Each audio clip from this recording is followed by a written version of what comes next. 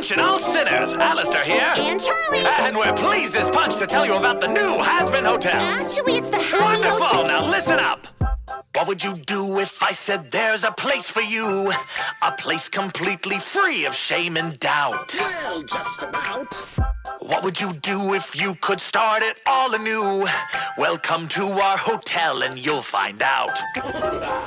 You will not want for anything, we'll take it all away. No, actually, we'll give you things, 'cause stealing's not okay.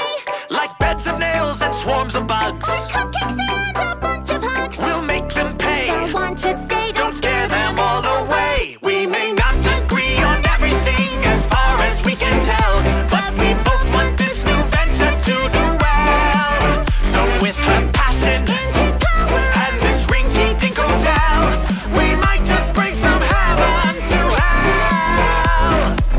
It's clear to me that you're just looking for control. It's definitely getting out of hand. I agree. So before we go and tell another tired, tortured soul, I think we need to come up with a plan. Good idea.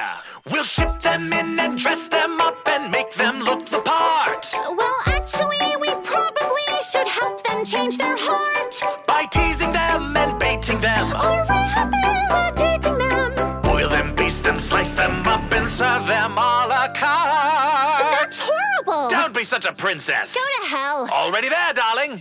We may not agree on everything as far as we can tell, but we both want this new venture to do well. So with her passion And his power. and this rinky-dink hotel, we might just bring some heaven to hell.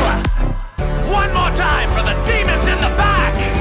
With our passion and our power and this rinky-dink hotel, we might just bring some heaven to hell. Want some hors d'oeuvres? I'll pass.